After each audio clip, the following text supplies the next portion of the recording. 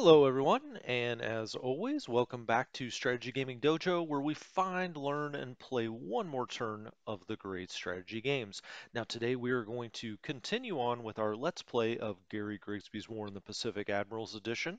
This is episode number 15.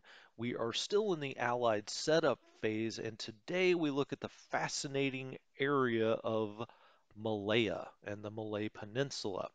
There is a lot going on here, several interesting things that we'll get into. Also, this is in the eye of the storm. This is one of the first places we're setting up where the Japanese have already landed, and we have operations going on that are defensive in nature, as you might imagine. All hell is breaking loose on the Malaya Peninsula. And this is kind of our dilemma that we face at the start of the game as the allied player, which is setting the bathwater correctly. And what do I mean by that? You don't want to be too hot and you don't want to be too cold. You want to be retreating in good order. You don't want everyone hightailing it down to Singapore. That's very tempting to try to get everyone out that you can.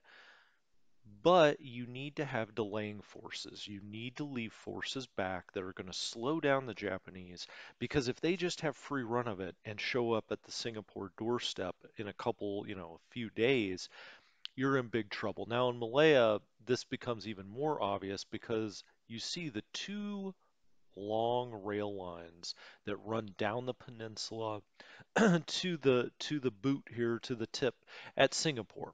Um, as you see, the Japanese have landed at Kota Buru. They can cut you off if you're not careful. They will immediately start pushing down this rail line.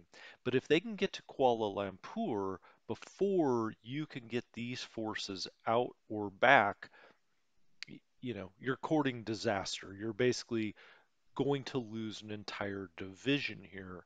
And so you have to start pulling them back, but you also have to leave enough forces that the Japanese aren't running wild and can get around behind you because of that, right?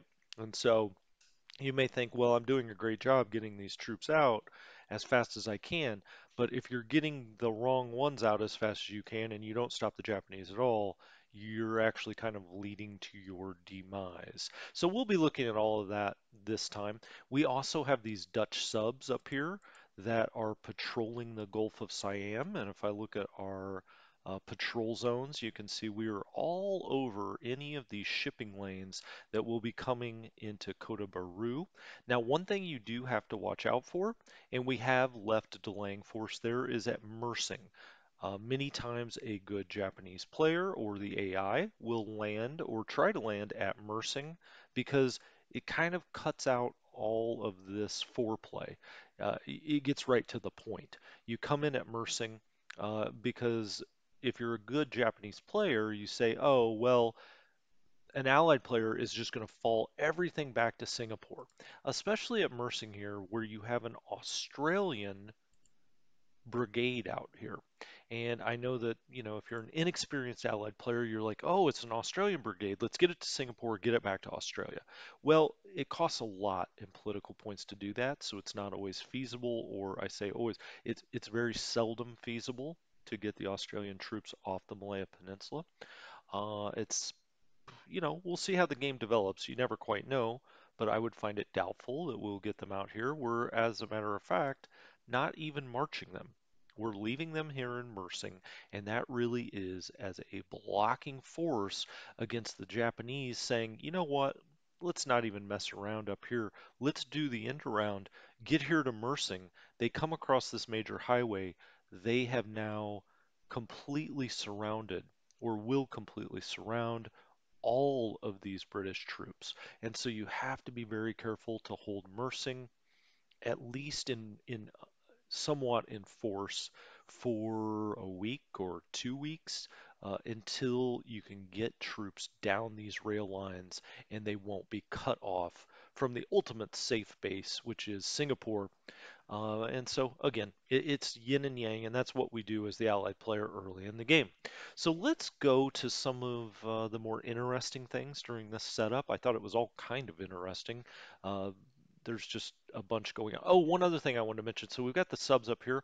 We also have Task Force Z down here. Well, we no longer have Task Force Z because we have disbanded it in port, and that includes the Prince of Wales and the Repulse. Now, if we look at the British battleship, Prince of Wales, you will see a victory value of 202 points. You do not want this ship to be blown up. Surprise, surprise, right? You would know that even if you never saw the victory points, a British battleship is not something we want destroyed. Same with the Repulse. This is oh shoot, what do they call this? It's like a British it's BC, battle cruiser. Okay, again, that's 202 points, a very nice ship. It also has radar, which is a little unusual this early in the game. So this is a nice ship all around. These two ships, of course, we want to get out of here. And if you haven't played the game much, and you're new to it, or maybe if you have played the game for a while, you will be trying to run these out of here as fast as you can, get them through the strait and get them to Australia or get them to Cape Town or get them somewhere else, Colombo maybe. But patience can be a virtue here because you're probably saying, well, why are we taking these really two valuable ships, disbanding their task force and parking them here in Singapore? Well, the reason is Singapore at this very moment is the safest place for them. The Japanese have bombers now that could reach out here and touch us just south of Singapore. And so if you try to hightail it out with these guys, there's a decent chance that they will immediately come under bombing attack and you may lose them. So it's probably advisable to be a little patient. And the reason I say they're the safest at Singapore is we've got cap up. We've got a bunch of cap up here at Singapore. I say a bunch, it's all relative, right? It's more than we usually have early in the game. So for instance, you've got 13 New Zealand fighters that are up. You've got some other Australian fighters that are up. You put those up and at least it gives some air cover to the Prince of Wales and the Repulse. We'll give it a turn or two. We'll kind of, see the lay of the land. Can we tell that there's naval attack missions by the Japanese going on here? We'll see. If there's not, and we think the coast is clear, we'll try to get the heck out of there. Probably split those two ships up into separate task forces. Maybe send a destroyer with them so if we run into a submarine, a Japanese submarine right off of Singapore, which we just might, um, that's not a problem. I will also tell you that there are mines that are already laid by the Japanese off of Singapore. We want to give the minesweepers a chance to do their work. And right off the bat, one of the first messages you'll get in the game is that your minesweepers at Singapore are finding mines and blowing mines. That's another reason not to hightail it out of port with those two very valuable ships. So we'll give it a turn or two, clear some mines, see what the Japanese, maybe we can kind of tell what their plans are, and we'll go from there. But for this episode, let's start up at the far north at Allure Star. Now, I talk about this balance of getting down to Singapore, but also leaving blocking forces behind. Now, you'll notice at Allure Star, we are moving all three of this group out of here. And if you look down here, these two units, maybe it's all three, yes, all three units are part of the 11th Indian Division. The 11th Indian Division is attached to the 3rd Indian Corps. And as you'll see, most of these troops here, most of the British troops here in Malaya are part of that 3rd Indian Corps. But more specifically here, this 11th Indian Division, you maybe noticed during the setup, we're trying to get that entire division down to Kuala Lumpur, where we will put it back together. So that's something we really haven't done too much. We haven't had an opportunity to, but this entire 11th Division from Allure Star and Taiping, which is just south of us here, this is Taiping, is all headed to Kuala Lumpur, and we are going to reconstitute the 11th Indian Division. Now, one advantage of making this into a division is that you get certain buffs and bonuses for that when these all come together. So their assault values separately will not add up to their assault value together. You know, you just get certain efficiencies for putting a whole division together. So we will get a bonus when these groups all reform. And how will we do that? Well, when we get down to Kuala Lumpur and they're all sitting there, now they're all packing at this point. They're strategic moving to Kuala. When they get down there, and you can see it's 3 days, 2 days, and 2 days, all on the railroad. We're headed down. When they all get down there, then this will light up for you, and it will say rebuild unit, and you can click on that, and all of a sudden we'll only have one counter, and it will be an infantry counter. It will have two X's, and it will be the 11th Indian Division. So that's kind of interesting. It's something new that we haven't done yet, really. I think I've mentioned it a few times. Now you may say, well, so we're not doing any blocking here, we're not doing any delaying here. Au contraire, we have this group down here. Let's make sure. Yep, the 316th Punjab Battalion infantry unit. It's got a 28 assault strength, so it's not much, but it's something. It's making a strategic move on railroad, and it's headed north to a lower star. It's also setting that as its objective. And so, I mean, we're planning on just digging our heels in here. Now, these guys, when they got those orders, must have said, sir, you have got to be wrong. Why are we heading north into the teeth of this juggernaut that will be coming south? Well, you know, in this game, I guess in warfare in general, some men have to make the sacrifices. At this point, it will be the 316th Punjab, which will come here to a Allure Star and try to hold for a few days, try to hold off the Japanese a bit. And so those were the main things that I wanted to talk about at Allure Star.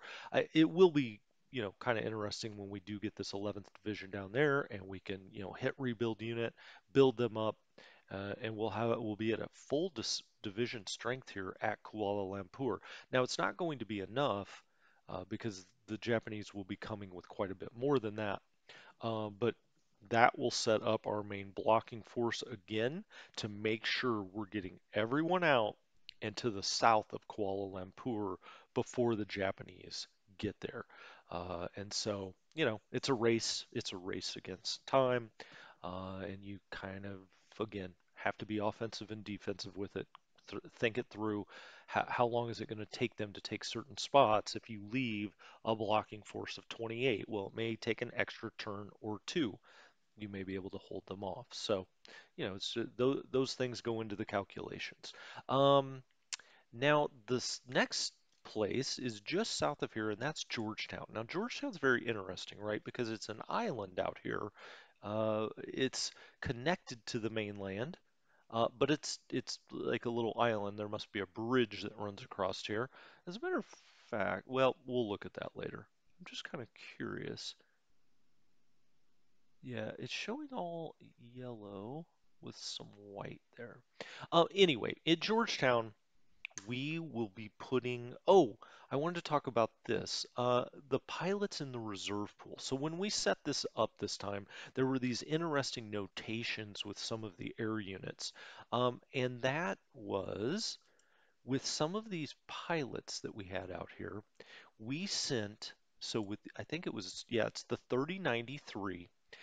It instructed us, I say it, the spreadsheet put together by Cole, always as always thank you to him for putting that together. It's helped a lot of people learn the game.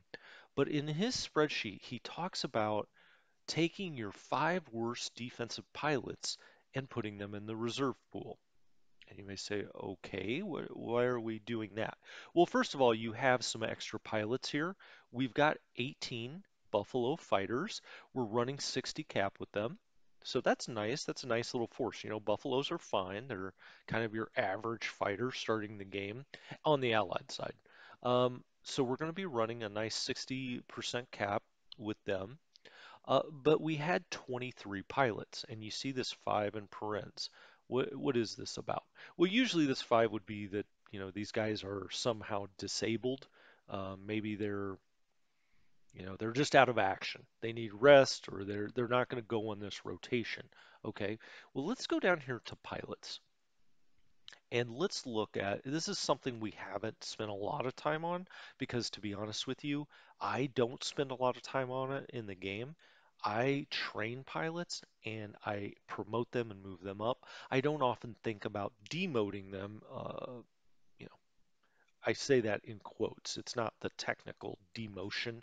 It's not like we're taking their rank you know, and reducing it. It's more like we're just kind of taking them off the board. We don't want them flying missions. Well, you look at all of the different skills that pilots have, and again, it's just an amazing thing with this game. We see all of our different pilots just here in Georgetown. They've all got all of their individual stats. It's pretty crazy, right? But defense is one of their key stats here, and this is what they would be doing at Georgetown, right? They're going up, they're flying cap, and they're defending. Okay, air to air is also very important, obviously, for fighter pilots because they are going to be dogfighting most of the time, which is considered air to air. But defending is really what they're doing here at Georgetown. You know, these skills can kind of overlap, right? But defense is the main skill here. Now, what I did was I just sorted the pilots by clicking on defense, and you see the defense skill rating here sorted from best to worst, and these were our bottom five guys: Shepard, McKinney, Wallace, Kirkman, and Harrison. Okay? All I did, and because the game's a little older, this is now it's been lit up again, but he's really not. He's really gray. There we go. I got him back to gray. Get this guy gray. Regardless, it doesn't really matter whether he's colored gray or not. You can look over here and see on the delay 1111 that we have clicked on this guys or on these guys to send them back to the reserve pool. And then how do we do that? So let's go to Hood here. We are not doing this with Hood, but you see as we roll over him, click to send to the group reserve, make inactive. So you would click to the left or click the left mouse button and he would be sent to the reserve. Now, this game is so good, it's not going to just automatically send them to the reserve and everybody goes about their business. You probably wouldn't even think about this, but it is going to delay that for one day. These guys got to pack up, they got to get their stuff ready, they've just gotten their orders, you've got to get them out of here somehow, so on and so forth. So, this is like strategic move. How many days? This is going to be one day where there's going to be a delay, and then these guys will be in the reserve pool, hopefully training up because this is not nearly good enough to be a fighter pilot in a defensive position. Now, we do have some good ones, right? But for the most part, they're not so great. We've got a lot of inexperienced poor air to air, bad defensive pilots out here. That's unfortunate. But I did want to show you that because that's something we haven't done before. You can always go here, look at your pilots, and see each one, see what they're good at. You can move them about. Now these guys here, if we right-clicked, we would make them active in our group again. Um, but right now, they're going to our uh, let's go up here left. They're going to our group reserve. Okay. The guys that we've already sent to the group reserve, if we double clicked them again, would go to the general reserve pool. Okay. And if you think about that, that in the group reserve pool, they are still going to be, somewhat attached to this group. You can bring them back immediately. In the general reserve pool, they go back into the pool with all the pilots, and they have no special affinity for this group. So that's how that works. We'll be talking more and more about pilots as the game goes on. I just wanted to talk about that for a moment because it's something new.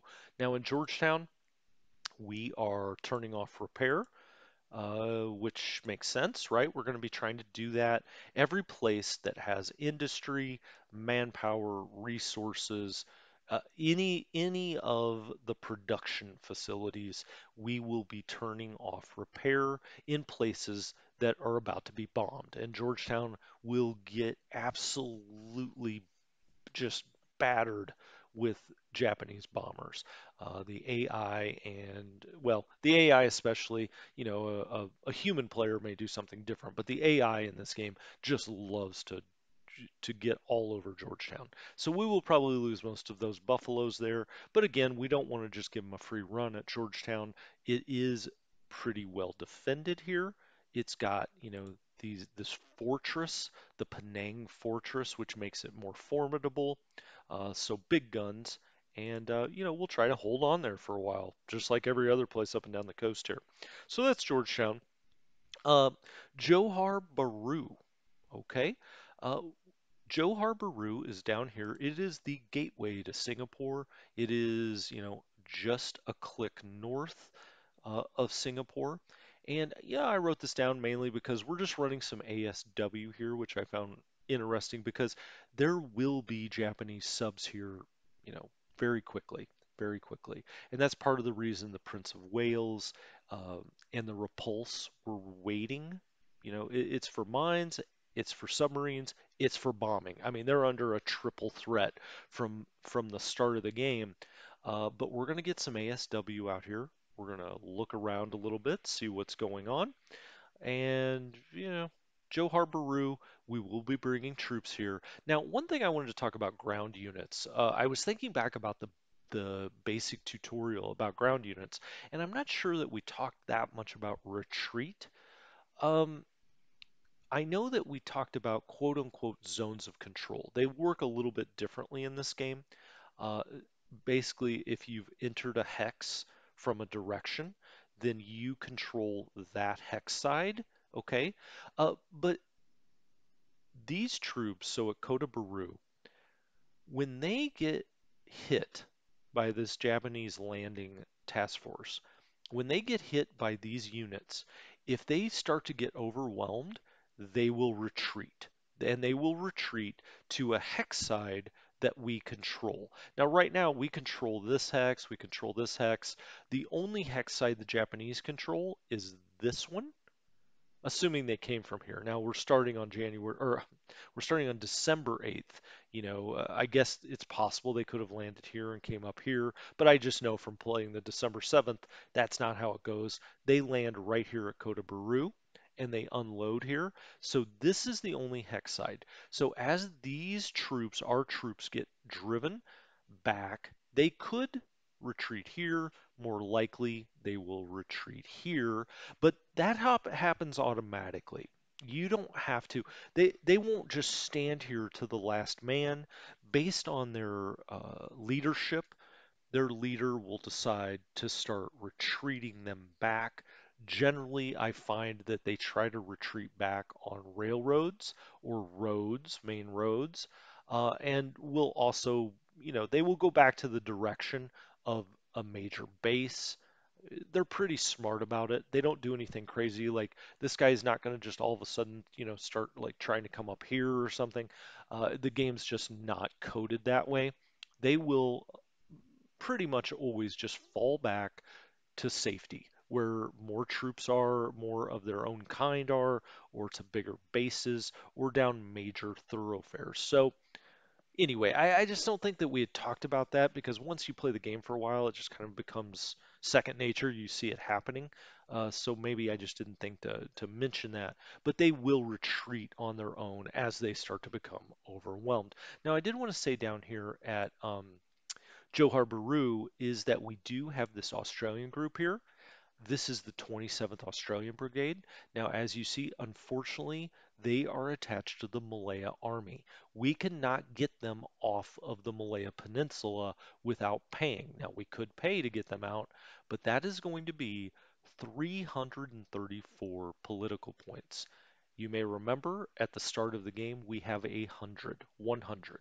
We do get more every turn, of course, but nothing like the amount that it would take to spend 334 to take this Australian unit out. Um, and so, they're an assault strength of 95. They're a good unit. We're leaving them at we're leaving them here. So we've got the one unit at Mersing, one Australian unit here. This is the 22nd Australian. This is 89. To buy them out of the Malayan army, it would cost 292. So at Johor Bahru, it costs, this is a little better unit. It's going to cost 334. It's very hard to justify spending that many political points to get these units out. And I know when you first start playing the game, or if you're not experienced playing the game, you see this green unit counter and you think, oh, I bet you, one of the first things I should do is get them to Singapore and get them out because they're Australian. They're not even supposed to be here, quote unquote. Of course you're going to think that way. I think that I spent the first two or three playthroughs I ever played of this game figuring out the best way to get these Australian units out, sending transports up here to get utterly destroyed, losing all kinds of points, and then eventually losing them anyway because I couldn't get them out. I think a few times I've gotten them on transports and they've been destroyed on the transport getting out. So these guys are most likely going to stay here in Malaya, and there's not a whole lot you can do about it. And I just wanted to say, as a newer player, don't get fooled into thinking, oh, well, just because they're Australian, there's some special need to get them out of here. They are part of the Malayan army. That's how the order, the command chain was set up before the war. There's only so much you can do. It would be nice to have these extra Australian troops, but you have a lot of other Australian troops, so getting them out does not have to be a priority. Um, One other thing I wanted to mention about Johor Bahru is we do have the corps headquarters for the 3rd Indian Corps here. Okay, and so almost all of these British troops on the peninsula are part of the 3rd Indian, and this is their corps headquarters. Now, when you were setting up, if you were setting up along with the spreadsheet, you noticed that Cole made a notation saying, General Heath is terrible. He's 45 admin, 49 aggression, only a 45 on land. That's from 1 to 100, right? So he's below average about everything, and he's leading an entire army that's very important here in Malaya.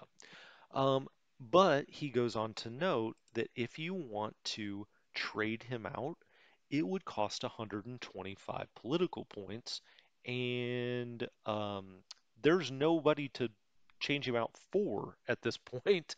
So this is the first turn. Eventually, some names will show up, but you see here. 32 leadership and 19 inspiration. It's not only like this guy doesn't lead men, men actively do not want to be led by him. This is everything you do not want in a general. I know that I don't want to beat a dead horse, but I know that I've talked about the fact I don't change a lot of generals or admirals in this game. This is someone you would definitely want to change if it made sense from a political point perspective.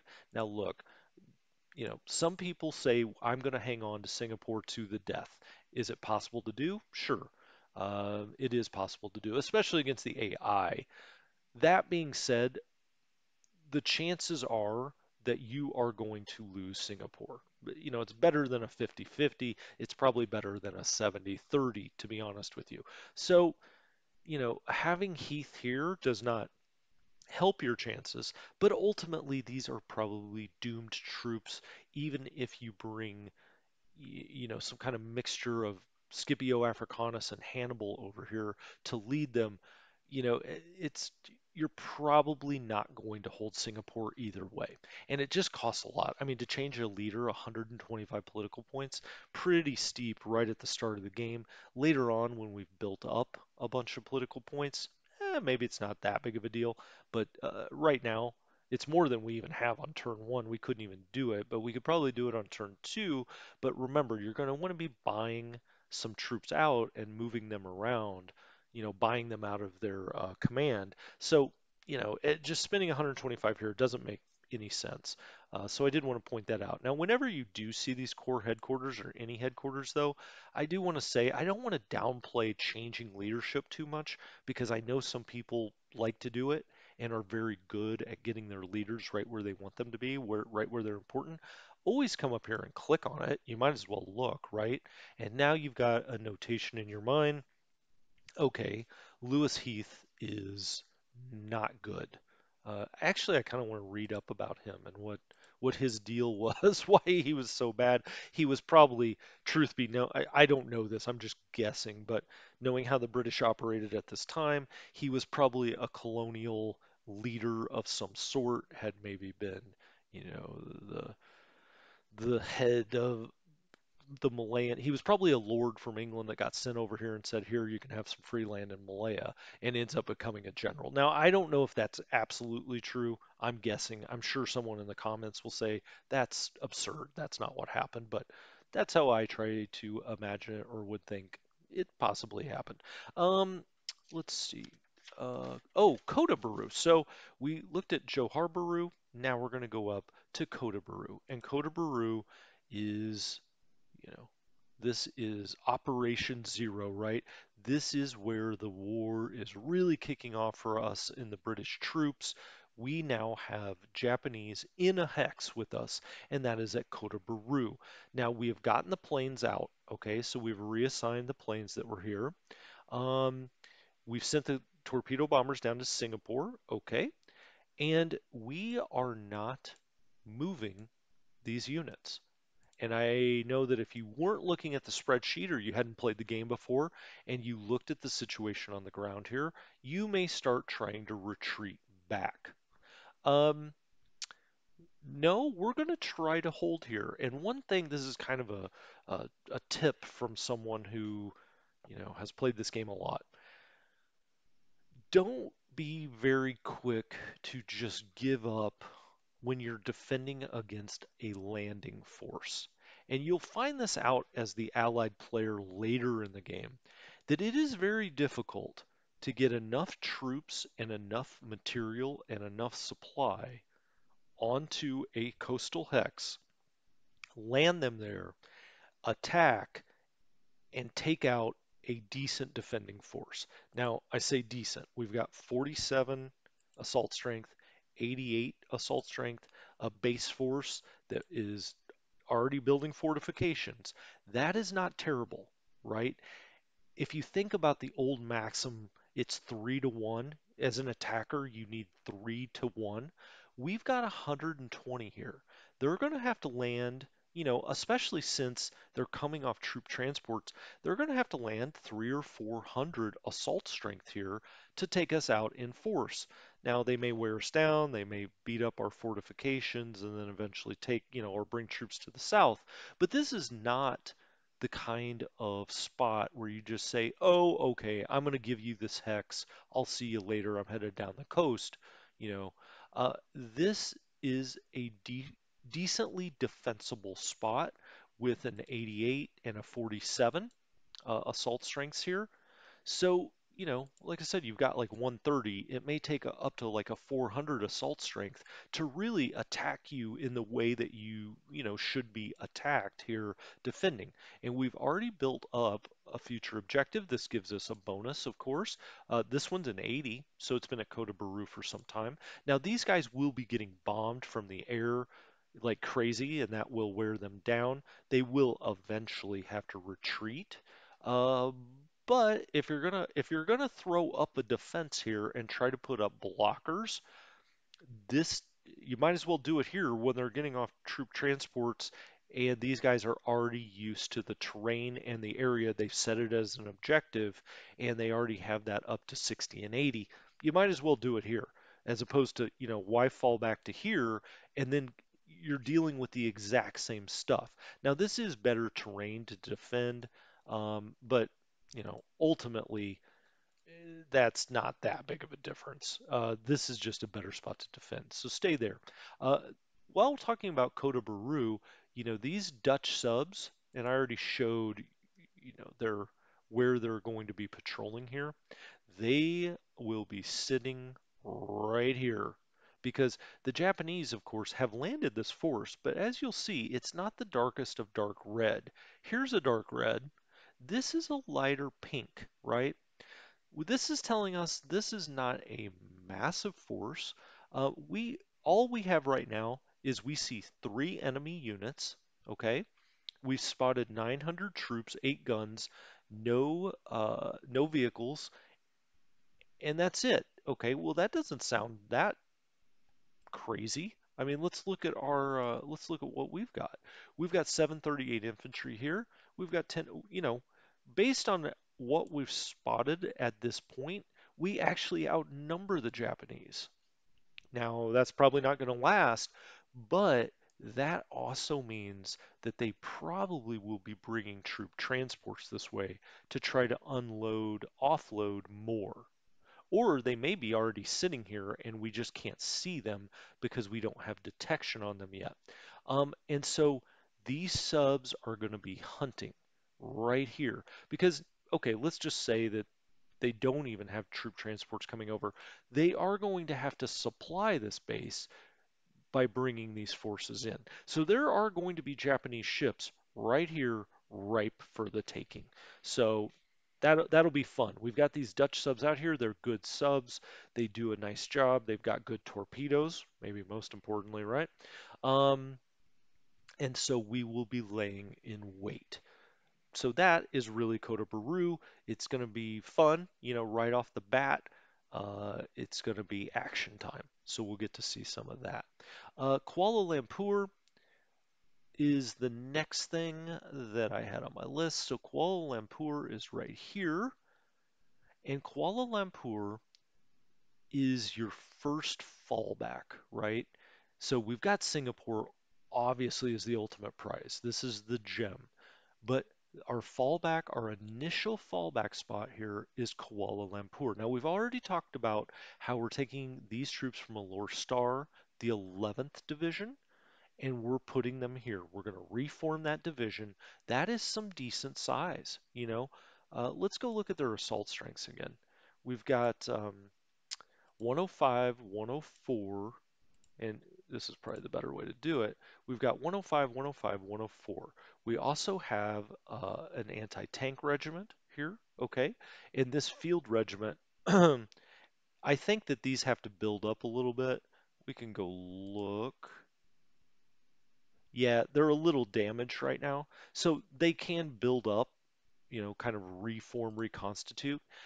By the time that this builds up here at Kuala Lumpur, we may have a 4 to 500 assault value unit in that 11th division, especially once we put them together. That is not shabby for early in the game. So we will make it very difficult for the Japanese to come take Kuala Lumpur. And again, this is our failsafe to get these guys out, to get these other troops out. We want to block here at Kuala Lumpur.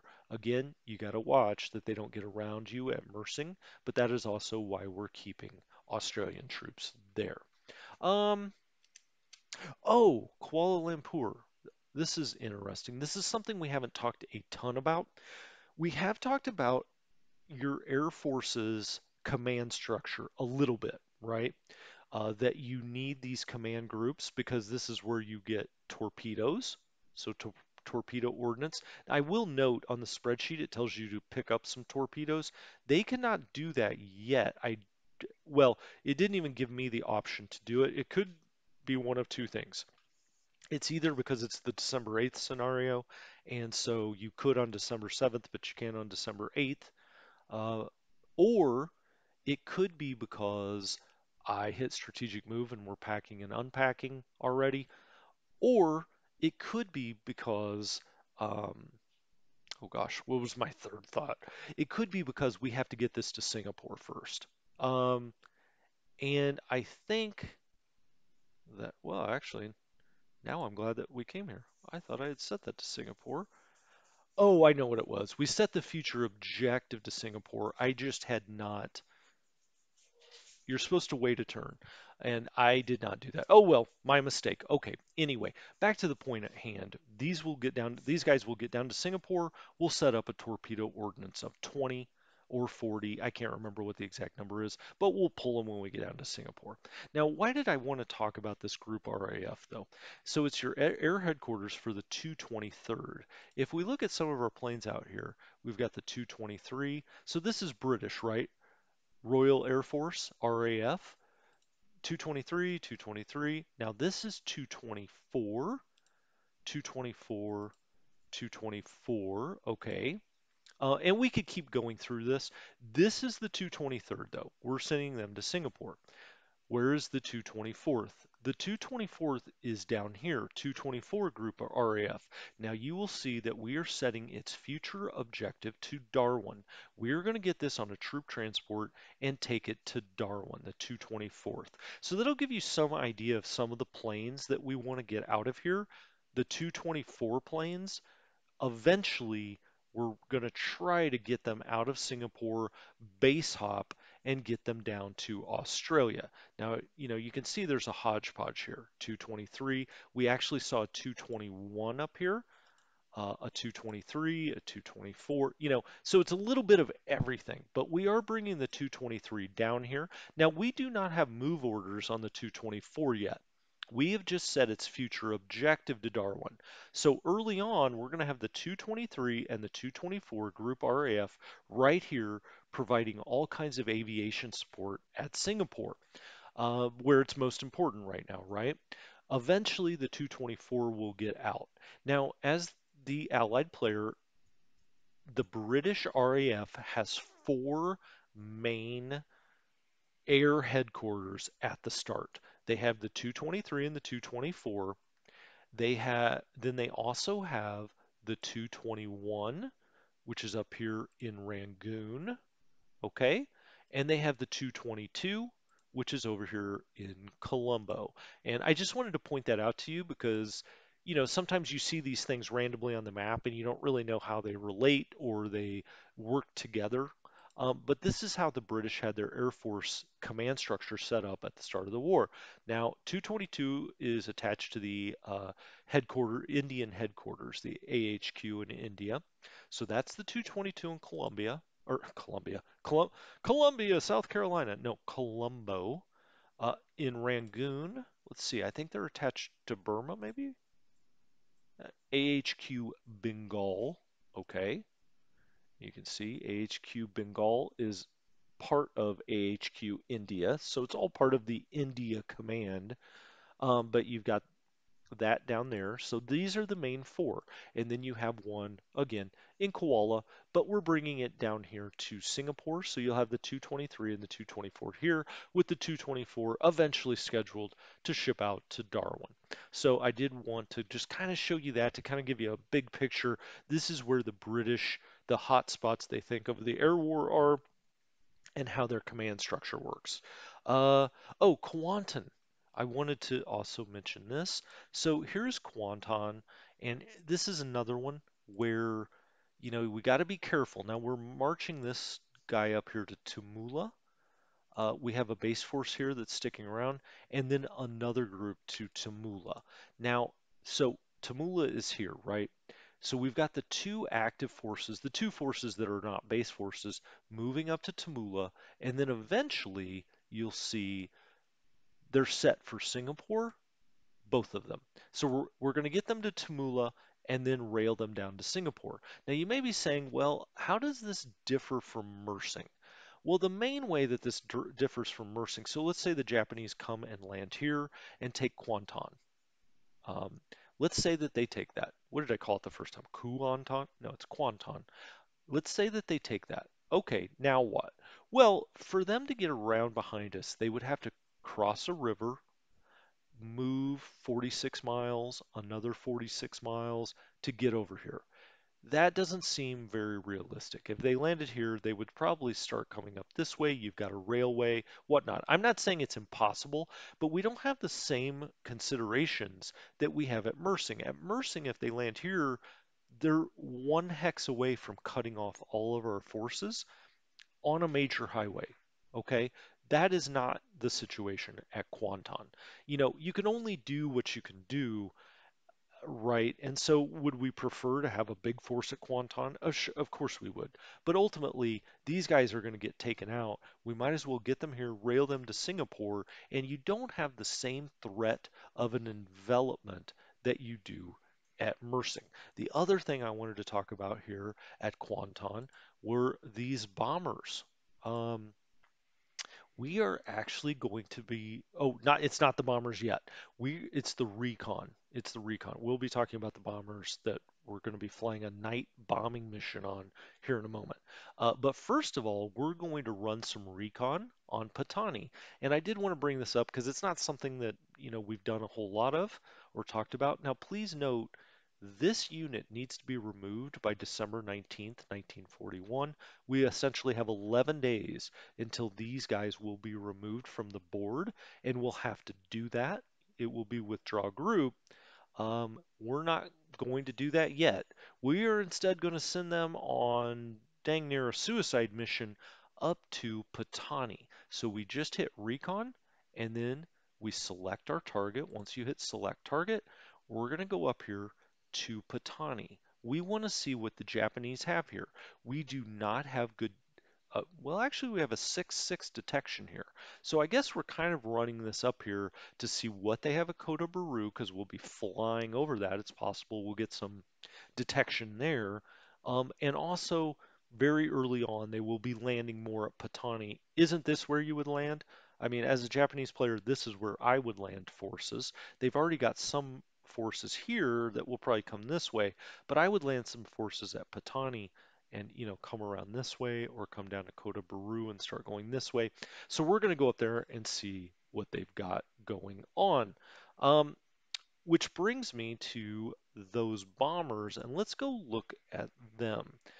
This is the 3184. Oh, and if you notice as you're setting up, if you're ever having problems finding units, these are in numerical order. So you've probably, if you're setting up along with me, you've probably already noticed this at some point, but I'm just telling you in case you haven't. It's very helpful. This is unit 308, right? This is unit 309, 325, 3. These will always be in unit numerog numerological order. So it follows, from lowest to highest in their unit ID.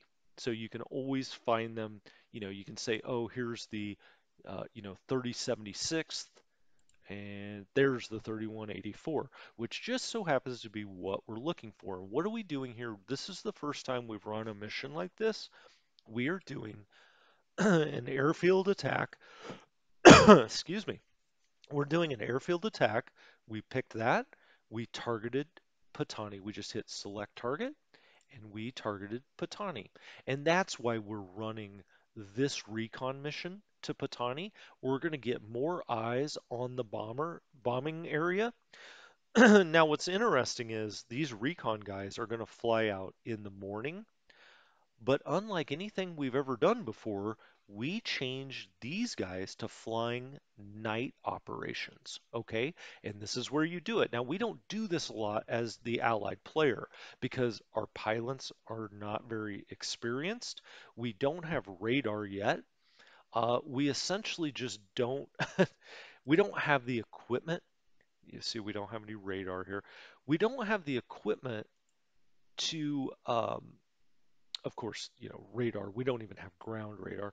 Um, we don't have the equipment to run night operations, really. Especially early in the war, the Japanese will shred us up because they just have more experienced pilots. They're better at night. We don't have that. But on this one, which is kind of like one of these, let's throw the Japanese off a little bit. Let's do something a little unexpected. We're going to run the recon flight up here during the day, get eyes on targets, and then the first night of this war, we are going to send some bombers up here, 11 of them, I believe. No, 14 of them. We're going to send them up to Patani and we're going to bomb their airfield and try to put some damage on their airfield, maybe slow them down by a day or two of flying missions out against us to Georgetown, Kota Baru, maybe even down to Kuala Lumpur. So it's like a wild card play kind of. Is this going to have any lasting effect? No. They will fix this airfield very quickly. Do we know what size of airfield they have? We see the port. Yeah, they've got a size 3. They're a 3 and 7 down there for air capacity, or up there on air capacity. So, okay, cool. But let's, try to knock that down, do some damage, and maybe keep their bombers off of us for a day or two. It's just kind of one of those wild card things. It's not going to make a huge difference in the end, but it's fun. We already talked about the Australians at Mersing. Mersing was the next place I was going to go. We've talked about these Australians. They're going to stick around. One thing I did want to point out here is this anti-air, and there's another one over here at Malacca. One of these we're sending to Christmas Island. This one at Mersing, the anti-aircraft, we're going to send out here to Christmas Island number 10. And the one over here at Malacca, anti-air, we are going to send over to the Cocos Islands. And really, that's because these two places, Mersing and Malacca, are not huge magnets for Japanese air power. Now, they may hit Mersing, but really Malacca, not as much. They're mainly going to be going after Georgetown, Kota Baru, Kuala Lumpur, and Singapore. Those are the places they're going to be hitting. So we're going to take this AA that maybe we could just stick in Singapore and it would be helpful because the AA in Singapore is going to really hurt the Japanese quite a bit. But we've got some AA there. We've got some good AA there. So we're going to take these, I don't want to call them surplus requirements because every little bit of AA that we can get helps. But we're gonna first they'll be in Singapore, so we'll let them sit there for a little bit. But then eventually we're gonna bring them to Cocos and Christmas Island because we don't have AA there. And if the Japanese take Oosthaven, Batavia, they will start hitting here, and it would be nice to have some anti-aircraft just to slow them down a bit. So I wanted to point that out because it's something a little bit different or something you'd say, hey, wait a minute, what are we doing there? Well, again, they're not surplus requirements, but they're also a little more extra than we have in other places. So we're going to take that AA and go put them on those islands. So finally, for this one, we've got Singapore, and that's, the big one. One of the great cities of the world, one of the great ports in the world is Singapore. As you can see, we have already gotten hurt a little bit. We got bombed on the first night of the war, December 7th, and the port has taken some damage. So, you can see it's taken a bit of damage. It's showing red there. Um, this we have shipyard repair. We've got 50 repair shipyard, and we will be using that. Now we have put almost everything that's damaged. So we've got, the Meritus or Meritus. I'm going to call it the Meritus. It's a light cruiser out here. It's got a 10 system damage. We're putting all of these in the shipyard because we can, and it really speeds it up. If you looked at it, most of these had 16 days, 17 days, 33 days. Now, this may not match up with yours because I can't remember which one it is. I think it's maybe the Dominion Monarch that Cole said, "Hey, leave this as pure side." The reason he did that is it speeds everything else up if you don't put it in the shipyard. I put it in the shipyard anyway. I'm going to try to get all of these out as fast as I can. I'm sure he did that because the light cruiser, I think, only takes 2 or 3 days if you don't put anything extra in. But I put the extra one in there. You'll see that we're only using 30,000 tons, and we do have 50,000 tons. So essentially everything that needed repair here, we're throwing into the shipyard. As discussed before, we have disbanded Task Force Z Prince of Wales, the Repulse. You also have three destroyers here. We will send them out with task forces, troop transport task forces, to the extent we are getting troops out, because there are certain troops, like this New Zealand group, right? We are setting its objective to Savu Savu. And if you get to a point in the game where you don't necessarily remember, hey, which of these troops am I trying to move somewhere else or whatnot? Generally, on this first turn, going through the spreadsheet, you're setting their future objective if we're getting them off of the peninsula. Okay, so these guys are going Savu Savu. I know there's a few others I don't necessarily want to go through. Okay, well, here's one. We're moving this infantry group to Mersing. They're already marching, but that's not really the point I was making here. This one, we're strategic moving Savu Savu. We talked about having the 220. Okay, well, here's another good example, the 224 group RAF that we were just talking about. We've got the future objective set to Darwin. So even though we haven't put any move orders in, if you start flipping through these, you can look back and say, oh, I set the future objective to Darwin. You know, these guys were taking off the peninsula. So wanted to point that out. I wanted to point out the big tanker task force that we have going to Palembang, because we did have a number of tankers here. This is an Australian task force, even though it does have some British ships in it. It's Australian, I think, because the Vendetta is Australian, and that is the flagship. But we're taking these tankers, which all have really nice capacity, we're putting them down in Palembang. Now make sure you set their home port to Palembang so they don't come down here, do nothing, and then start sailing back up here and get blown out of the water. Make sure you set your home port to Palembang. We are going to fill them up with as much fuel as we can here. With some of this fuel, which will grow very quickly, we're going to fill those up. We'll probably eventually take them to Perth, maybe to Darwin, but we'll sail them out of here through the strait and quite probably take them all the way to Perth. Also at Singapore, okay, we talked about the RAFs. Oh, Percival. Okay, so here is your main headquarters for the Malayan Army. It's their army headquarters. So we already saw the 3rd Indian Army's headquarters, right? And if we go back and look at that at Kuala Lumpur, I believe, nope.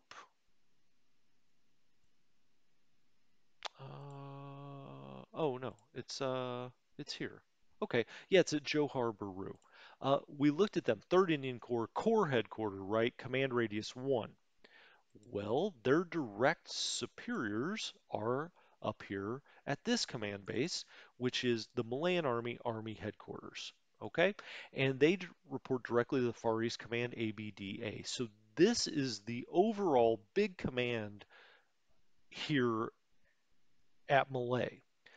The problem is you have another terrible general. So Lieutenant General Arthur Percival, we'll click on him. He's a 35-25. He's only 40 aggressive. He's best for rear area headquarters. Question whether he's best at anything, right? He's only a 32 on land, just a horrific general, if you will. But it costs 150 political points to replace him. We're pretty much stuck with Percival, unfortunately. So we've got bad generalship out here at Malaya, but we're stuck with it. Um, and with that, I think that's really all. In Singapore, we set up a lot of task forces. Um, oh, I think there is one amphibious group I did want to talk about. Oh, note that everything we've turned repair off here at Singapore. Even if you were to hold on to Singapore, it is going to get bombed so extensively that it doesn't, you couldn't even repair it fast enough if you wanted to. But, you know, a betting man would say that Singapore is going to fall to the Japanese. You might as well let them destroy what is going to become their stuff. So back to this amphibious group, and here it is. Amphibious Kuching. We took one of the destroyers, the Tenedos, we put it in here. We put this patrol gunboat in here just to, it runs a 4 anti-sub, which is pretty dang good. So we put that in there. What does our destroyer do? 2. Okay. So actually the patrol gunboat's running better anti-sub than our destroyer, which is kind of sad. Um, we have put together this amphibious task force, and we are going to go save our men, gentlemen. We are going to come down here. We've set a waypoint, and we're going to come over here to. Oh, let's take that 6 off so we're not seeing the patrol zones. We're going to come over here to Kuching, and we are going to save our guys. And we've got 3 groups over here. We've got a base force, okay? We've got the Sarawak Coastal Defense Unit, okay? And we've got the 215th Punjab. So you remember the 316th Punjab is headed up to Allure Star. We've got the 215th over here. We are going to pick these guys up, and we've got enough transports to do that in this task force. We have got 4, okay? Um, they don't have great capacity at all. We're not sending our best. Let's put it that way. Transports with only an 8 victory value, you're not sending your best. Yet we are sending someone to go get these guys out of Kuching. And then now we've got our home port set back at Singapore. We may end up taking these guys somewhere else. We will also have to remember to put them in strategic mode. We don't want to do that yet in case they get attacked immediately. We do not want them to be in that prone position. But as this task force sails out, we will want to get them into. Well, we'll have to see when we set up Sarawak. We may actually put them in strategic mode because this is not that far of a jump. Let's look at that task force again and see how far it's going to go. I may have misspoken. Okay, yeah. So I mean, they've got all at least 12 speed. Okay, so they're going to be, you know, bing, bang, boom. They're going to be right there. They'll be here within 2 days, essentially. So when we do set up Sarawak, I'm almost certain now that we will change those units over to strategic move. Well, here we are. We've reached the hour mark where I like to stop these Let's Plays. Luckily, I think we've covered a lot of the interesting things. Did we cover everything? Well, of course not. But I think that we covered most of what is really interesting in Malay, what is new, what is, some maybe tips and tricks, whatnot.